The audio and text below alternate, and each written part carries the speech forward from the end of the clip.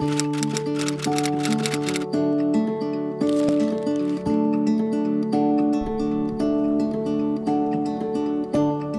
Silverskin that I'm removing here is very tough. It would not cook down. In fact, it would toughen up with the cooking process. So it's very important that this is taken off. The butcher gets in underneath his knife. He turns his knife up into it, and then he pulls back, turning into the Silverskin as well. So a motion pushing up with his knife, and then pulling back and up. It's really very important to remove the Silverskin so that when you season the meat, put on your herbs and spices, that those herbs and spices can penetrate into the meat for that wonderful flavor.